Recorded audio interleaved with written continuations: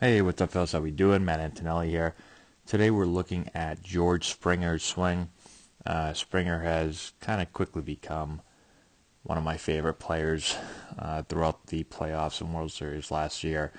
The energy he plays with, and then I just really love his swing. So we're going to go over his swing mechanics, talk about some of the things that I see.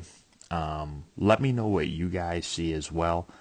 Everyone seems to see the swing a little bit differently, and so if you followed our channel before, you kind of know some of the main principles that I really believe in, but I'd like to hear what you guys see and your opinion of his swing as well. So let's kind of get into the things that I see when I watch him swing, what I think helps him, be successful, and some of the things that we can take out of his swing and hopefully help all of you guys out there. So first thing you'll see, he's got a little bit of a leg kick, and one of the first things that I look at is when players kind of lift their leg and start to move, you start to see how he gets into that back hip. So he'll pick his front foot up, and you can see his butt kind of gets out there, his chest starts to get over, he gets in good posture, and he's really getting around that back leg into that back hip as he begins to move. You see almost every player, if you look at their spine angle, they start to get over the plate as they kind of pick up that front leg and start to move into the ball a little bit. As he's making his move forward, you're going to see that he gets a little bit of a pullback with his upper body, so his hands are not going with him, but instead he's pulling back. So we've talked a lot before about this pullback action, how we're trying to use our scap and we're trying to pull back so that we can have some resistance against this forward move, and then as our body starts to turn. And so with most really good hitters, you're going to see this action where, if you look at the back hip pair and the upper body, look at the hands, there's going to be this separation of those two. And so again, it's pull back as we move into the ball, and then as the lower body starts to turn here, you can see how, again, the hands still haven't come forward even at this point, and now they're going to start to turn. But if you look at that distance from hands to back hip, you're going to see that move right here. Really, really important to allow the body to work in the right sequence and to really be ground up, and allowing the entire body to really be incorporated in the swing. So as he pulls back, moves into the ball, now he's going to start to turn right here. A couple of interesting things. First, if you look at his lower body, it's not stride, land, and then rotate, but as he's coming into the ground, he's starting to turn. So let's get this let me fix this again right there. So it's not stride forward, shift into his front leg, and then hit, but he's really kind of swinging his leg, his front foot, his stride foot down into the ground. And so he's able to kind of stay around this back leg instead of getting forward, which pushes his body forward and pushes the swing forward. Right, so he's turning from here. Sorry, I keep doing that.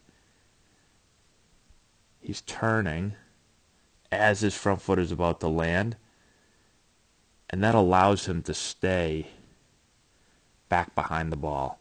So if you think about right here when he's about to land, if we just draw a line kind of down through this back hip,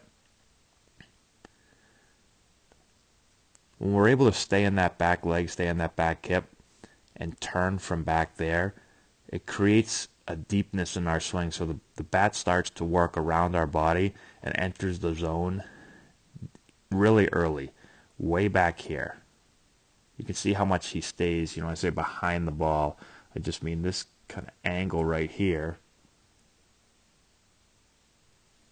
allows us to get our bat again in the zone early, and it allows us to start to get the bat to work up through the ball. So if you stride forward, shift into your front leg, your body gets pushed forward. Now instead of having that good deep turn back here, when the weight gets really forward, guys things start to turn kind of out here too far, so you're not in the zone early. You're not able to get the bat. Usually those guys are a little bit more down through the ball, a little steeper path, and so you're not able to get in the zone early, and you're not able to get the bat turned up. If you look at his path right here, right there's a really good shot of it. It's working up through the hitting zone.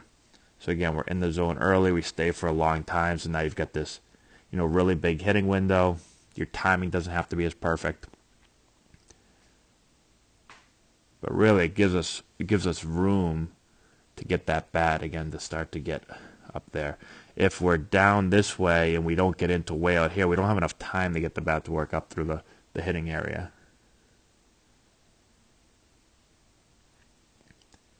So he does a really, really good job of kind of staying right around here so he can turn everything deep.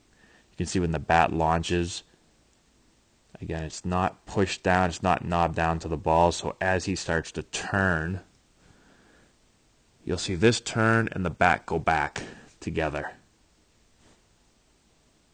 So right there. Again, it's not turn and push the bat down.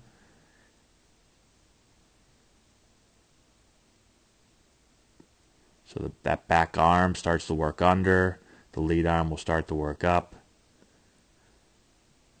and the swing is getting launched this way, not that way. So the bat is, body's turning, bat's kind of coming around the body, allows it again to get in the zone deep, to work with really good direction through the middle of the hitting zone, right back through the hitting zone.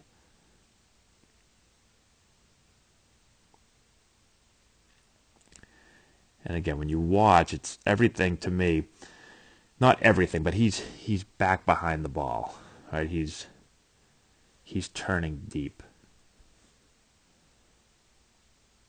It's one of the things that when you watch a lot of really, really good high-level major league hitters, you'll see that deep turn and that deep barrel path much more than you will, younger hitters or less experienced hitters.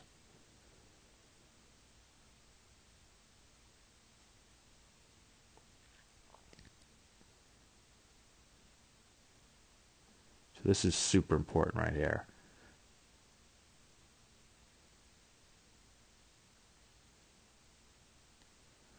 So just a couple of things again that stick out to me when I watch Springer hit. I just love his swing. Really good athlete. Just if I could come back and be a player, I might be George Springer. So again, let me know what you guys think about his swing. If there's things, again, I didn't go over everything because we could probably spend a couple hours talking about this, but just some of the things that I really like, some of the things that stand out to me.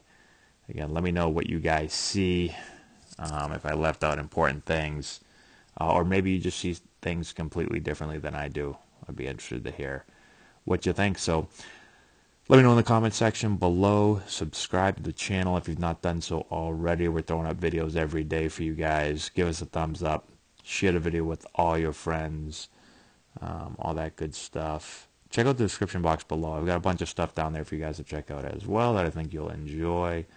And that is all I got. Thanks again, guys, for watching. I really appreciate it. And we will talk to you later.